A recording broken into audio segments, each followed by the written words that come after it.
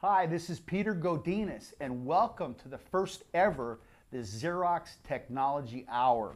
And this is our first show, and we're really excited to be here. And before I begin, I want to introduce you to something that's very significant and significant to me. Today's date is August 3rd, 2010, and this is the wonderful lady, Cindy Bridges Moss, who hired me on August 3rd, 1981. So that would make me 29, I believe. But Cindy, welcome. Thank you so much. It's been a hectic day, but it's great to have you here. Well, it's a pleasure to be here, Peter. It was a pleasure to hire you. I can't believe we're sitting here today after 29 years. It's such an appropriate day to be together. And it has been a fabulous ride at Xerox for both of us. And I think that's what we're going to spend our time doing today, is talking a little bit about our lives with Xerox, about Xerox as a company, and where it's going. It's excellent. And I think it's appropriate to someone on TV that, my gosh, you have not changed in years. So I think that's appropriate for television. But I think this is very significant. And I think this is the first ever TV show on the internet that is being celebrated by Xerox Corporation, and especially in smaller communities like Ventura, Santa Barbara County, and we'll even throw San Luis Obispo into the equation there.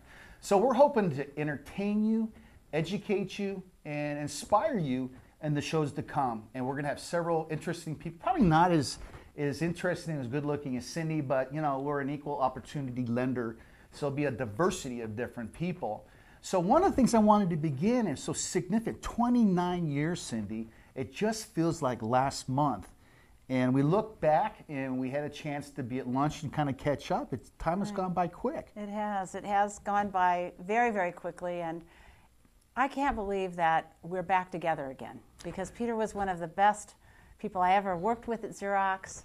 Our paths have crossed again, most recently in talking about doing this show and working together in a professional manner for my organization to work with Xerox Corporation. It's just been an amazing 29 years and a great full circle back. No, and that's wonderful. And one of our goals, especially in smaller communities, is the fact that Xerox definitely does need to be an integral part of the community, and it's shows like this that will promote that. And what we have here, Cindy, I really wanted to put some nostalgia to this particular statement. So we have several older commercials, and some new, that hopefully some of you will bring back some nostalgia. Maybe some of you were too young to remember, but what the heck. So the first one we're going to actually show is the Xerox story, and it's like the transformation. You'll get a chance to see the very first Xerox copy, the inventor, and a little clips of the first commercials that were ever played on television. So hit it, Maestro.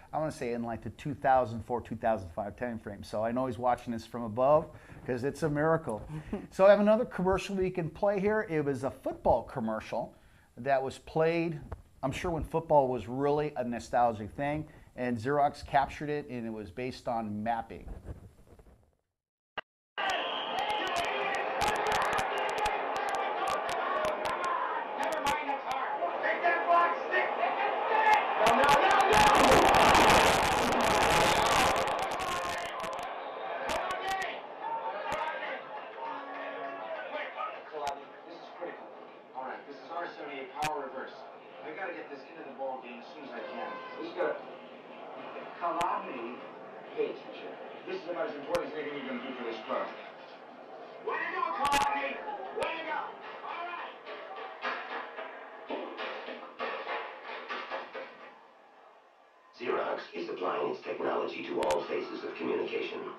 Whether it be in business, government, education, medicine, or even landing men on the moon. At Xerox, we're working to find new ways of getting information to people who need it. And most important, when they need it. Here it is. Everybody get one. Okay, terrific. Go. Set. 3 and 5. 3 and 4.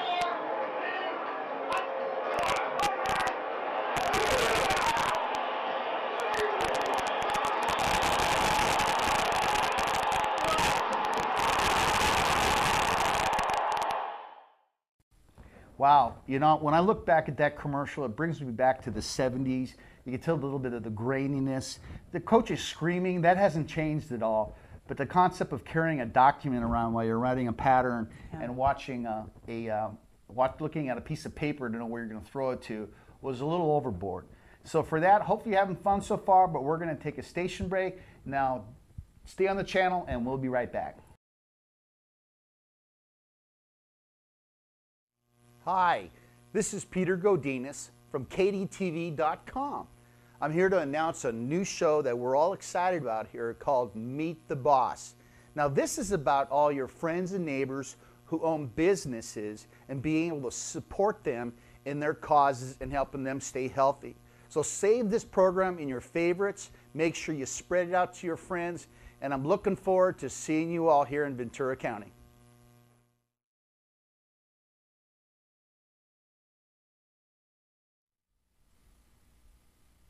Hi, welcome back.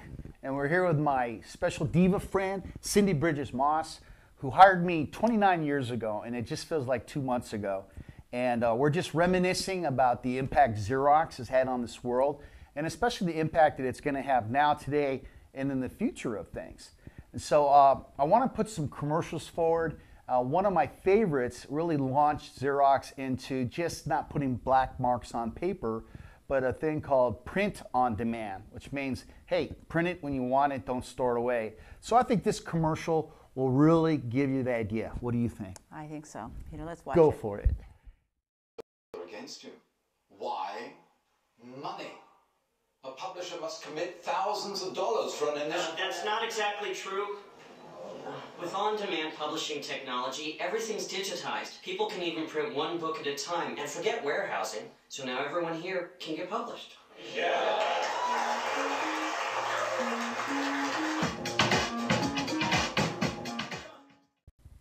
All right, did that get the point across? You know, it's the publisher thing I think was amazing, Cindy, that to be a publisher, you really don't need a big production to be able to produce thousands and then throw 80% of them away. Correct. That's a lot of trees. That's real trees. And I know one of the things you did train me on is the fact that print on demand, why create 5,000 when you're going to throw 80% of them away? Right. Because the information has changed. And so I thought that was a commercial that really applies today. I was one of these believers, Cindy. Were you ever a believer in the paperless environment? Absolutely. In fact, I work with a lot of clients today that believe paper is going completely away.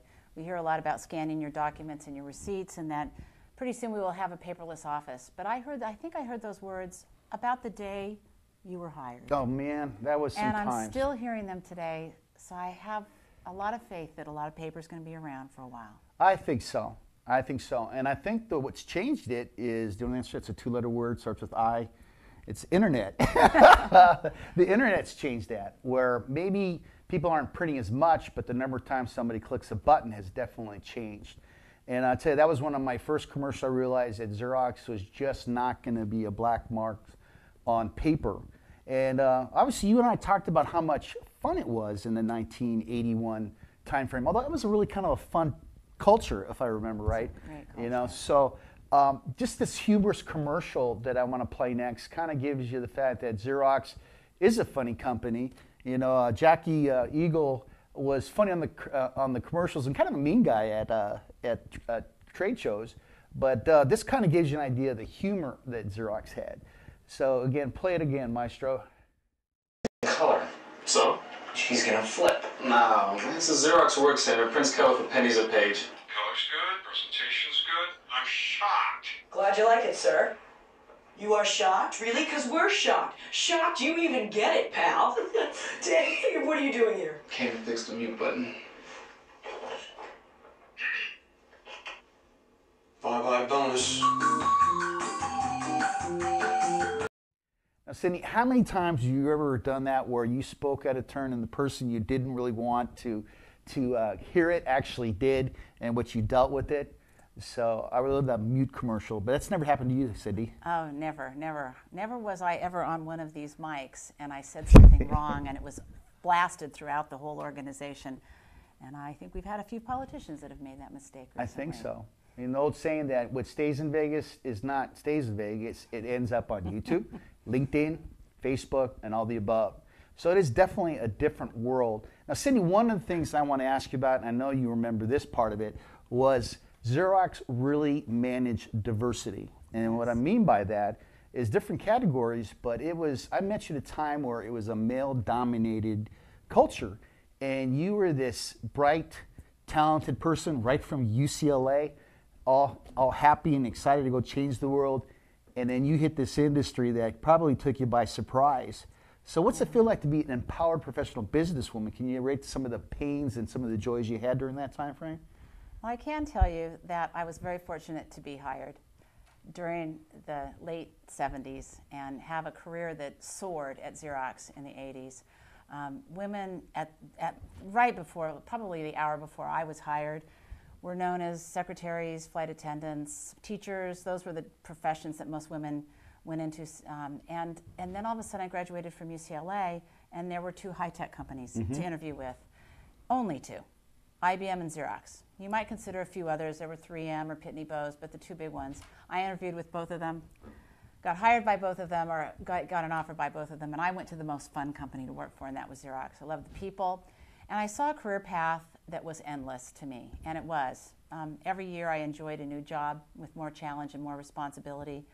Xerox was very, very friendly to minorities and women, and as a result, Xerox launched a lot of careers that have taken people to the highest places in corporate business. Many CEOs today, jobs were started at Xerox Corporation. So, unfortunately, like you mentioned, Carly Fiora yes. and Ann Mulcahy, and the present leader, Ursula Burns from Xerox. So to borrow from an old-time commercial, because my age is showing me, is "You've come a long way, baby." I'm sure my producer remembers that one because I think he produced it. Even Barry Rand at AARP, he runs AARP today. That's true. I Googled him, and that comes up. You type his name, none of the Xerox stuff Not that I know anything about AARP. No, isn't that a racing car thing, or is that a... No, but the diversity, I thought that's what made Xerox such a great company. And I know it was very painful for the various diversities to actually exist in that. And I'm one of these people, I've said on camera before, I value the empowered professional businesswomen. I'm one of these guys that think, you know, that women are the more powerful gender, and as guys, we better start learning how to behave or we're in some big trouble. But Xerox actually started that, and when you look at the population of females, a majority of them are more successful than males. And, you could state that, but I can't. What right? I'm amazed at today, and I'm working with Xerox as we speak as a consultant, how many women are in presidential positions, all the way from a sales rep, sometimes all the way through to the CEO.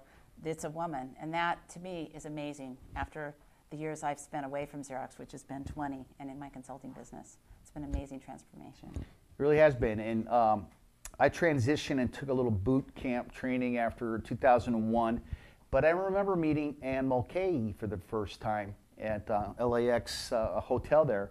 I actually had her sign my Bible and asked her how she was doing. She said, "Rather tired, I miss my family." And then I realized that this is one lady who basically, I think, saved Xerox. And probably there are people out there who might disagree, but she took a flair and an attractiveness, I don't mind throwing that in there, bright, that basically held this company together for all those years. And so it's always good seeing her speak at universities and places like that. So it's something definitely I remember from my Xerox experience that hopefully carries on in the year 2010 and beyond, because I saw it at a very early age in my career in terms of the diversity portion of it. So talk about the people. One of the things you told me, Xerox has had a lot of good training. But when people say that, I say, yeah, they have a lot of good training, but we agreed that there was something else. Well, we hired great people, and I think we hired people that we liked and that were fun to be around with. And it didn't just matter what skills they brought to the table, but would we like to be with them at 7 o'clock in the morning when we all got to work? And would we still want to be with them at 7 o'clock at night when we were role-playing and practicing our selling skills? And would we want to do anything after 7 with them? Meaning, like, a lot of us worked out together. We started the Xerox relay team. We used to spend weekends together running relays all over Southern California. And so we created quite a friendship. Plus, Xerox has, to this day, an event called President's Club. And top performers would go away for 2 or 3 days, extend up to 2 or 3 weeks, to places like Hawaii and Italy and all over the globe.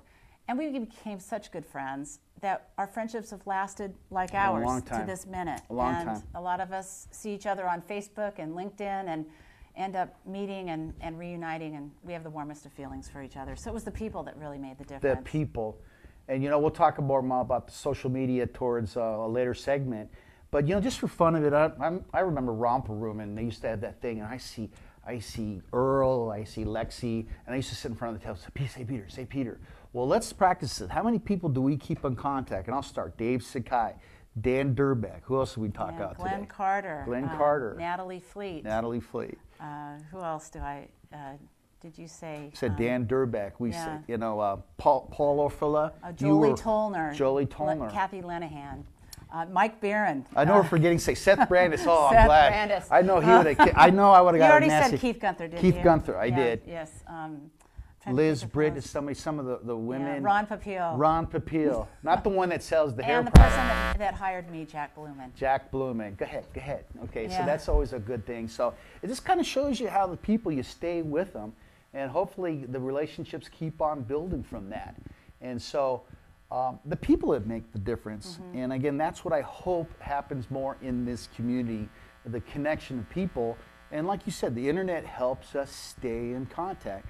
And you know, Cindy, I'm afraid that maybe that was a bad exercise because someone's going to call up and say, well, you know what? You forgot about me. Forgot me. I think of HT. Oh, Harold Turner. And he married the famous Rachel, I used to call her Rachel Ward for the heck, but it's Rachel Turner. Yes. Jones, yes, right? Yes, that's right. You know, John Jager, he's my manager now. I used to work for him. So things change, you know. So it's amazing how important it is to stick together in this economy and this culture where you cannot do it by yourself. You got to have your close friends, and they don't even need to be in the same city, but you got to keep in communication with that. So just to take a break from me here, we're going to go to a station break, so come on back.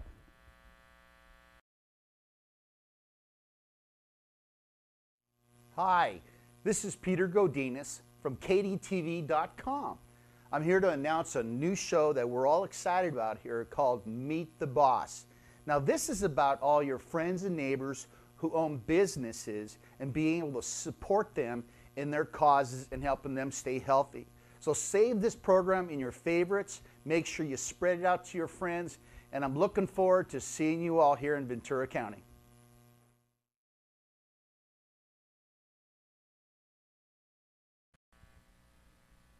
Hi. Oh, you came back. Thank you. That was very nice of you.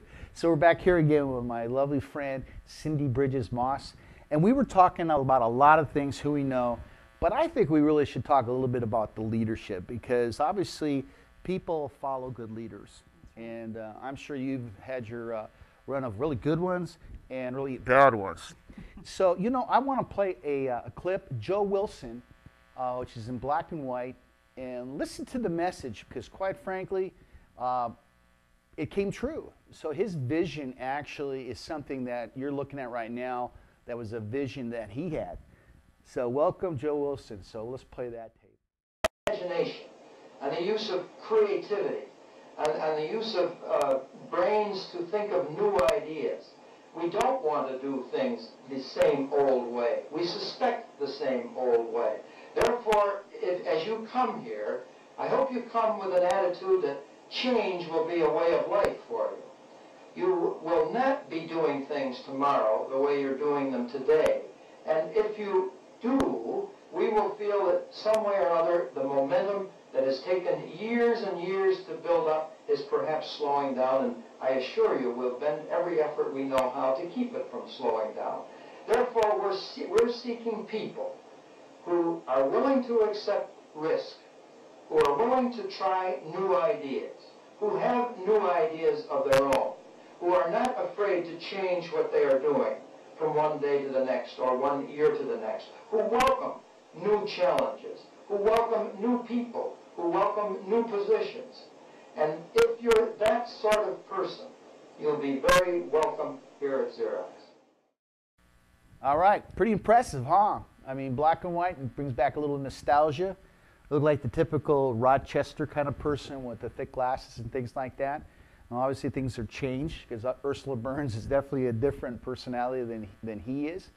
But who are some of your favorite leaders of Xerox? Probably some of the local ones. You want to talk something about that? I had some local leaders that taught me a lot through my mistakes. And I can remember one local leader was Jack Fennell. Actually, he was my vice president, and I was working for him. And one day, he decided to say, let's go make some sales calls. And when you're a salesperson, you're supposed to have a day full of sales calls already planned. Which Go ahead. I had no sales calls planned. But I winged it and pretended like I did have sales calls planned. So the very first place I took him was NBC Studios, which was one of my accounts. And we had just had a slew of pieces of equipment delivered. And things weren't going so well with the delivery. And Jack Fennell said, you know, Cindy, I don't think I should be here during this fiasco that's occurring between NBC and Xerox right now, so why don't you take me somewhere else? So we went to Warner Records, to another organization I worked with, and we met with Vince, my decision maker. And Vince said, you know, Cindy, I keep everything, all my pieces of equipment on month to month, just to keep Xerox on their toes. And Jack looked at me like, you have an account that's going to cancel this big. It was the second largest account in the Woodland Hills area and Southern California area. And he said, you're letting them stay on month to month? And I embarrassingly said, that's Vince's decision, which is really my job to keep that from happening. So we kept going through accounts that I had not planned my day, and I realized at the end of the day that I never want an unplanned day, because you never know who's going to be traveling with you in the field, or you demonstrating your skills the wrong way too. So thanks to Jack, I've been a big planner ever since, and he's a great leader, and I still am in contact. He's another one of the people that I stay in contact with. We see each other probably once every 2 months, have dinner, and I thank him for things that he trained me on. We mentioned Jack Bloom, and he was the opposite. His big thing was wing it. So, you know, one of the stories I know you could tell, I could tell, but I know you tell it better. But there's a person by the name of Paul Orfalea. If you don't know who Paul Orfalea is, he is the founder of Kinko's. And I know Cindy went to UCLA, and I know she was friends, or your friends at UCLA and at Xerox, with a lady named Natalie Fleet. Why don't you take it from there? Well, I remember the day Paul Orfalea walked into Xerox and said, I want to start a copy business, and I want to run a copier. Well, in those days, we didn't believe anybody could walk out of, he was right out of college like I was, only he was from the other college, USC, and asked me if he could rent a copier. And we go, well, what's your credit rating? Because usually people would rent these giant copiers that cost $100,000, $200,000. They'd say they were renting them. They'd run a lot of copies and start a coffee shop and make a lot of money, and then one day we'd go see what's going on with our copier because we hadn't received payment, and the copier would be there in an empty office, and there would be nobody there, and the door would be open, and we'd have to go gather that used copier up that we had to sell now used, and we'd have to refurbish it, and it cost a lot of money, and we made nothing on it. So we looked at Paul Orfalea and said, you know, we really have to check you out, inside and out. Well, we checked him out and decided to take a risk on Paul Orfalea. And we got to know Paul pretty well. He became part of our team. He opened 1 shop, 2 shops. He used to run with us during the Xerox relays. He, in working with our organization, met a lovely woman, Natalie Fleet, who is my good friend. And I'd like to say that Paul and Natalie have been happily married for, geez, over 25 years now. I believe that. We've shared some really heartfelt experiences together, Natalie and I have, and I've kept in touch with them even as recently as a couple years ago. We ran into each other at Park City.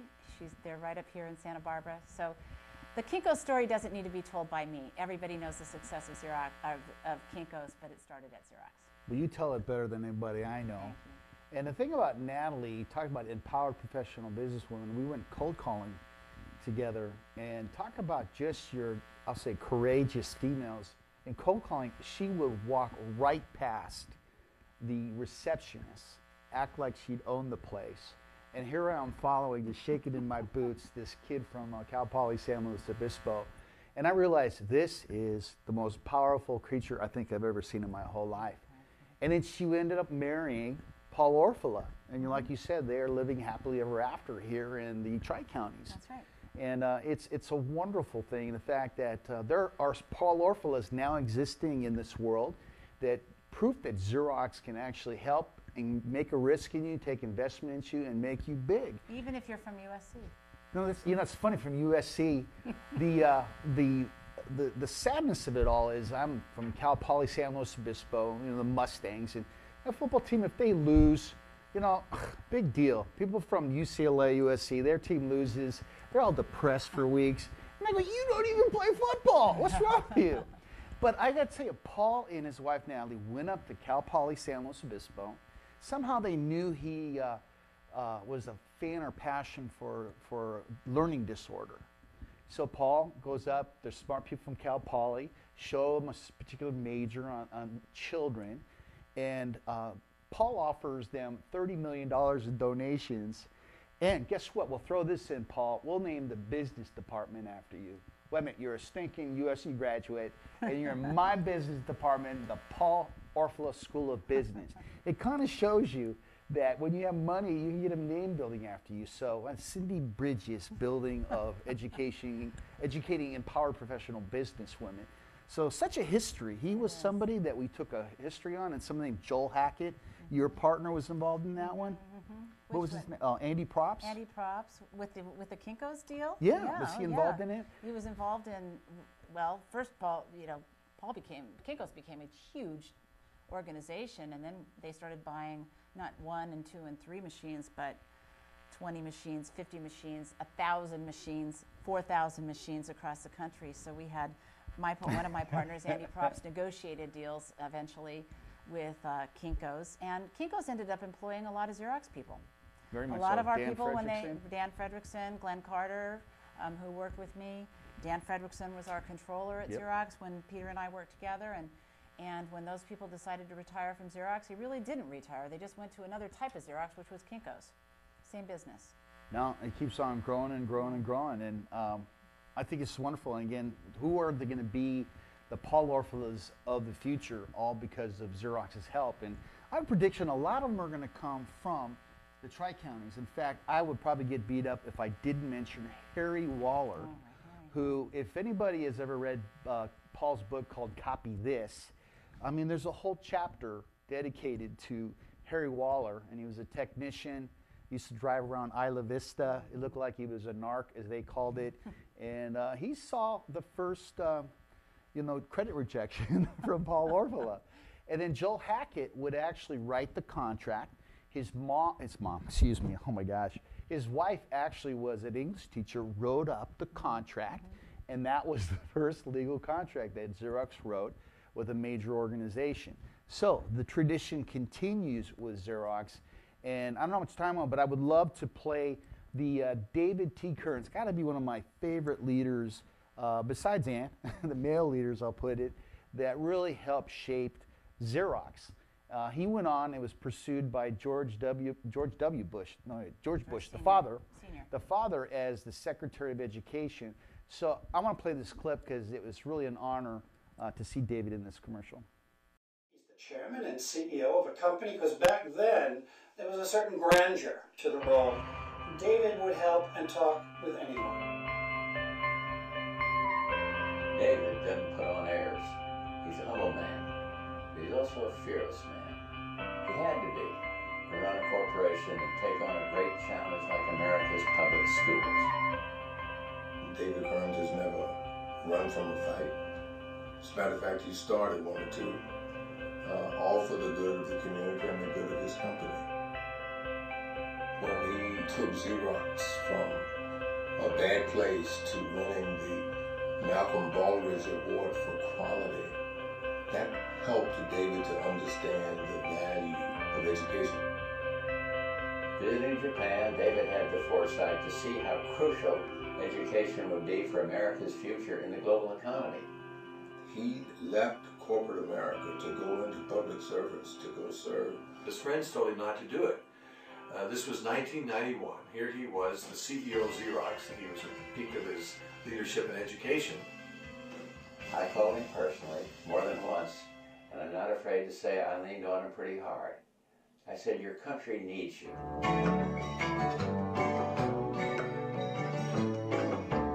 He dealt with issues that went beyond the classroom. Hunger, learning in terrible facilities. I went to an old segregated, dilapidated, overcrowded, double-sessioned high school. I used a plain geometry book in 1951 that had been used by a white student in 1935. They were not giving young, bright people the opportunities that they needed to make the state a successful entity. Just dumb. In some areas, up to 50% of our public high school students are dropping out. We have to level a playing field for all students. David didn't believe in just throwing money or technology at a problem. He made himself personally accountable for getting results.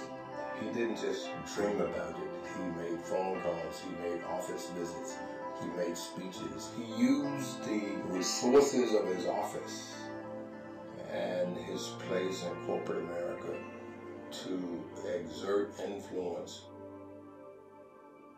David set an example by committing to social progress in the public sector.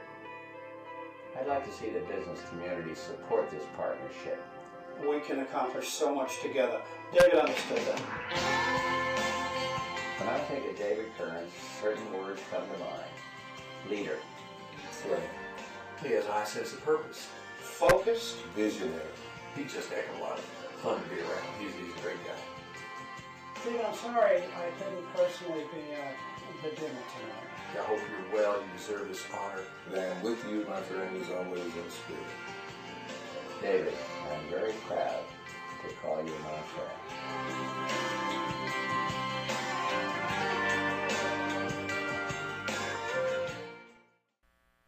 Man, David has always been an inspiration to me. And just like John F. Kennedy, no matter what side of the fence you were on politically, you just had to love John F. Kennedy. And David Kearns was the same thing. Very warm, very approachable gentleman, just very charismatic in front of the audience. And I sure missed him. I know Xerox was a big thing, but he went on to bigger and better things. And so with that, we're going to take a station break. So thanks for hanging in here.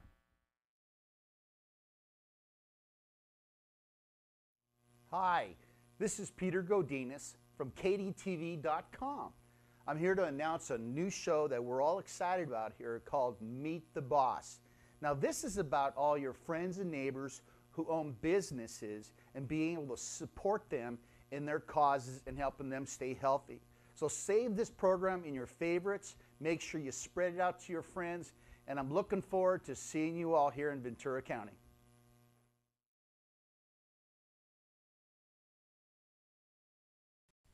Hi, welcome back to the Xerox Technology Hour. We're having a blast. If you just join us, I have my mentor, my heroine, Cindy Bridges-Moss with me. We're thinking about the past. We're talking about the people. We're talking about leadership. And hey, you know, Ward Wallace is going in the year 2010. And you know, what I want to do, since one of the things they do as a company, Xerox, is I live by this rule, somebody's got to sell something, right? So if nothing gets sold, we're all in a big trouble. But we're more of a believer in buying, like promoting buying behavior, people buying at their own timing. But this is one of my favorite commercials that kind of shows you that once Xerox lost the patent for xerography, every company outside the United States just went crazy. And I think this commercial really captured it. So Maestro, give it a little ringy-dingy there. Have been introducing small copiers with a very interesting claim. It's just as good as a Xerox. It's just as good as a Xerox. Then one day, this compact copier is very versatile. It even copies on your own letterhead. It's inexpensive, but best of all... I know, it's just as good as a Xerox.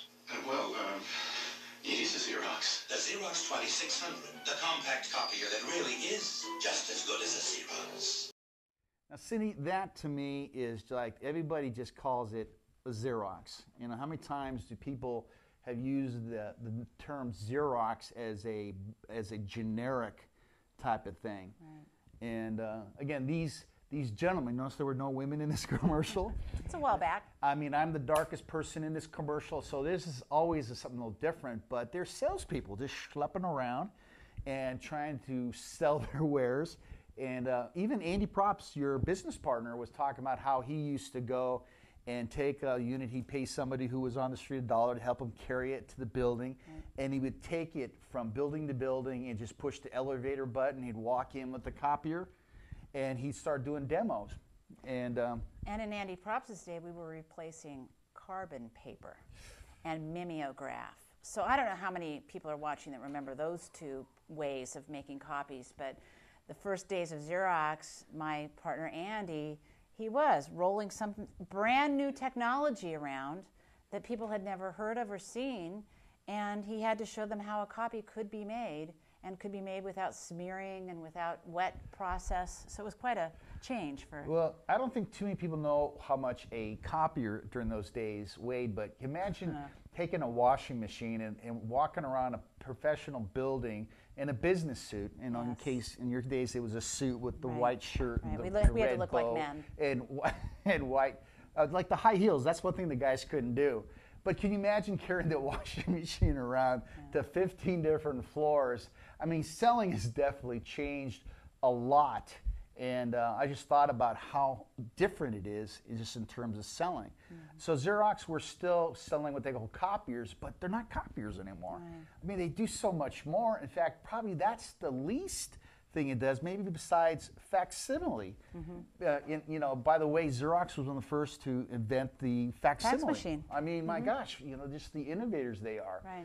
So, Cindy, talk to us about how differently, as a sales trainer, do you think it was in 1981 to what we're selling? You sent me to Leesburg, Virginia for 2 weeks.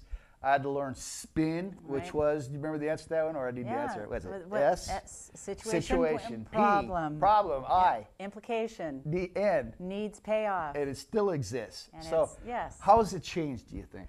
Well, I'll tell you, I'm just going to kind of roll back even before 81 when Peter came on board, and it was 1979 when I came on board with Xerox, and the guys before me told me it was an order-taking environment, meaning we didn't have to sell at all, which sounded great to me. But by 1979, I think it was the hour I joined Xerox, the Japanese competitors came in because we lost our patent on the, as Peter was saying, on the xerographic method. So all of a sudden, when the Japanese competitors came in, we had about 6 or 7 players in the marketplace that would follow us in sales calls, and we had to differentiate ourselves not by our product anymore. That was over. We had to differentiate ourselves by the way we sold. And we were strong believers in paying attention to what customers needed and then selling them what they needed, and using techniques that were consultative rather than high-pressure sales. And I want to go back to David Kearns, who was our leader at the time. I really believe he invested in the whole organization on making sure that we knew how to outsell the competition. Because at the time, we couldn't say our products truly were better than the competition. The competition had studied xerography. We were kind of lax, to be honest with you. We had a monopolistic hold on the marketplace at that time. And when you go from a monopolistic hold to being shocked with how many entries can come into your marketplace, it takes a while to recover.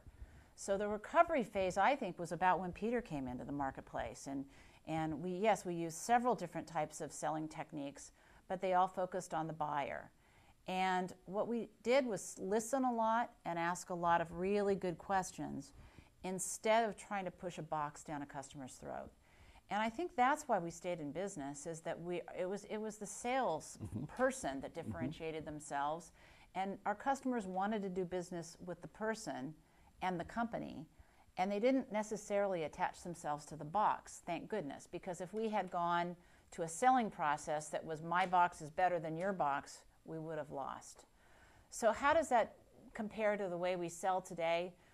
We will be talking about some new methods of selling, and I think it gets into, and Peter and I have been talking about it earlier today, new methods of selling include branding and personal branding. Branding of yourself as a salesperson through internet media like this. There's a lot of different ways through LinkedIn and Facebook. There's a lot of ways to brand yourself to get people to know you without cold calling, which was the first phase of a sales call in our old days.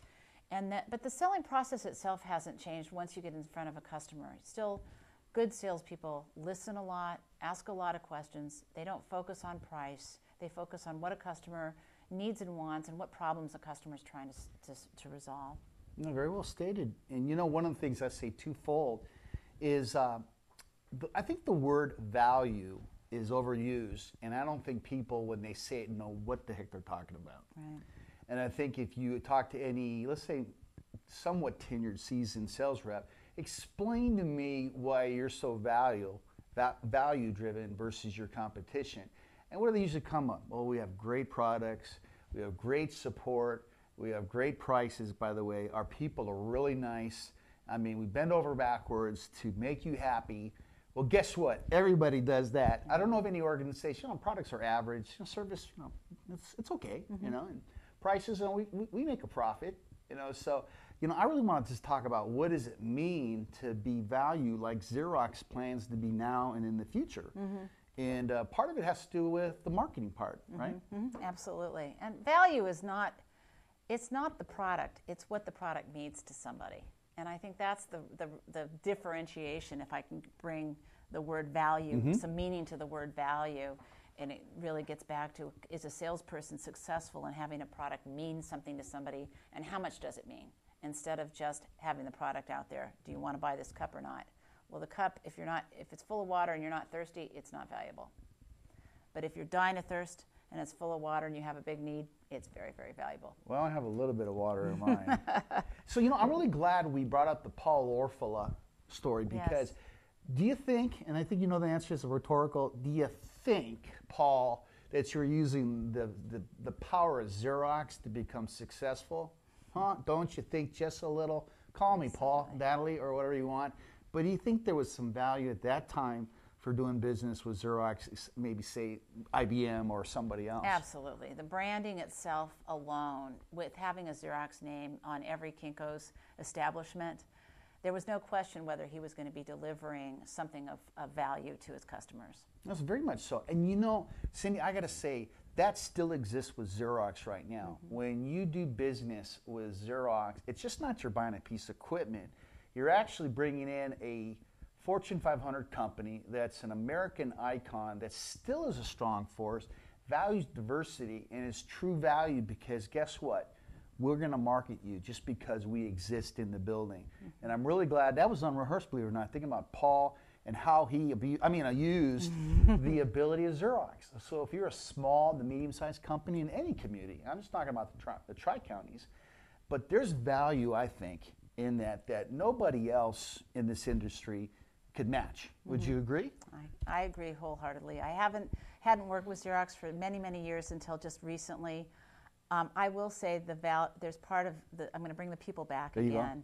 There's value in the people that you work with at Xerox. I still was amazed at the type of person that was employed by Xerox, the integrity, the quality. I was just with a group of about 100 last week. I haven't been in front of a group like that in a long, long time since I left Xerox. And in my mind, I told you at lunch, you never left, so she just updated me on things like that. But I think that's something. Do you think customers are different now than they were in 1981? What factor do you think actually changed that? Well, the internet has been has made the biggest impact on buying from a customer standpoint, because there's a lot of information that's out there now and accessible. Customers can do a tremendous amount of homework prior to a sales call being made. And a customer can be more informed about the product or the industry that they're buying within than perhaps a salesperson. So it puts a lot of onus on the salesperson to know a lot about their customer, because the customer knows a lot about the salesperson's company, about the salesperson's product offerings, and we believe that since if the customers can know that much, the salesperson better use the internet to research the companies they're doing business with, the products that the customers are trying to sell, and some of the business problems the customers are dealing with, whether it's industry problems, whether it's legislative problems, or any type of issue. They better know the customer as well as the customer knows themselves to differentiate themselves from the competition. You know, to build on what you're saying, literally a buyer could call me up as somebody in marketing and sales and say, I want this product, I want this configuration. I noticed that in Arkansas, Arizona, that this is the price that they're asking for. And then you look at the sheet as a person in this industry and say, well, that's below my cost. So customers are not only informed about features, capabilities that we used to educate them on, but now they know the pricing. And we live in kind of a oxymoron society, meaning that we all need to make a profit, right, to exist, but customers don't want to pay a profit. So there's got to be something else that a vendor, a manufacturer has to give besides your typical, I was going to put you on the spot, the two-sided copying, the straight paper path, the reliability, the copy quality. That is all given. And then to be able to use the marketing power and be able to basically, it's not sales anymore. I mean, we talked about cold calling. I mean, what do you feel about cold calling? Yeah. When we started with Xerox, cold calling was knocking door to door. So in an establishment like where we're sitting today, there might be 5 copier people coming and knocking on the door and asking to see the decision maker in order to sell a copy machine. And they would spend all day, just like I did, just like Peter did. I had Glendale, California. I'll never forget. It was 110 degrees. I'm in my business suit looking like a man, walking door to door in my high heels trying to sell Xerox equipment.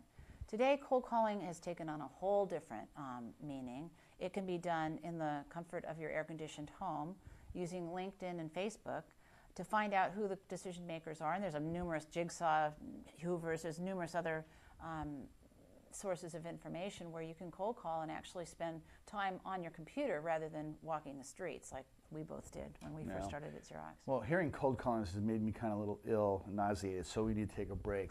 Come on back.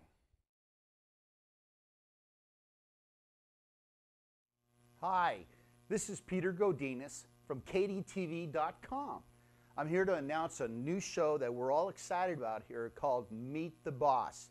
Now, this is about all your friends and neighbors who own businesses and being able to support them in their causes and helping them stay healthy. So save this program in your favorites. Make sure you spread it out to your friends.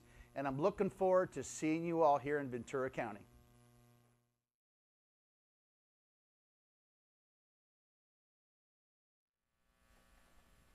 All right, we're just kind of wrapping up here. This has been real fun.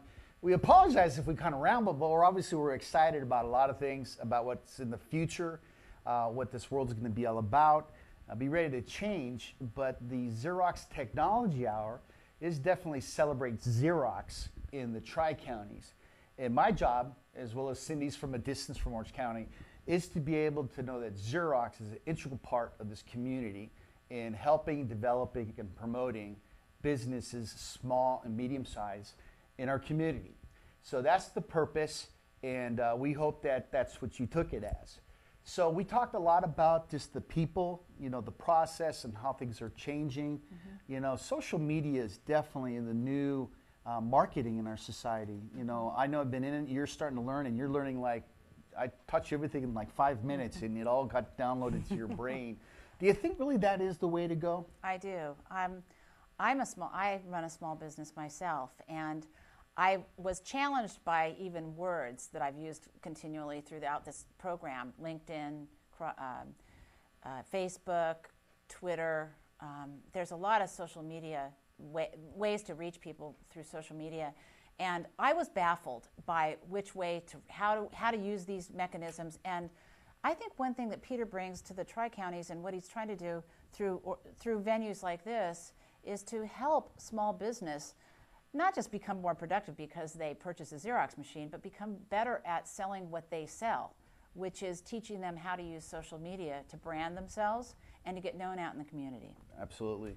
And I think there's a lot of people, especially in corporations, who think, I wonder when this is going to go away so we can get back to some serious cold calling and telephonics. So my bet is that it is going to be the thing to do, and I think it's actually going to change the way people buy. You know, Peter, I have attended a lot of social media meetings within the last 2 months since you've turned me on to this whole thing and told me about it. I've gone to, and I'm sure they have